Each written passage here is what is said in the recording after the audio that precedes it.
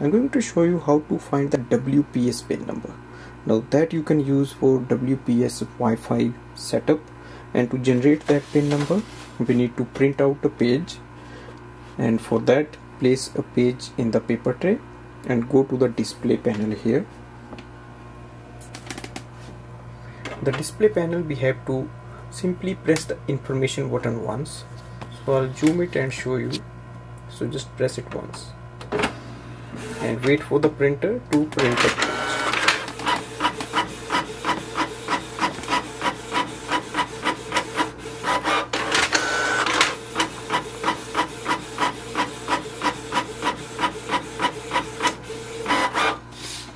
Now this is the network configuration page, and you will see here it says wireless LAN and below is the WPS pin code. So I'll show you in detail here, and this is the pin code written here. So you can use this pin code to connect your printer with the Wi-Fi network of your home or office, and if this pin code expires you can print it again and then you can use it. Thanks for watching.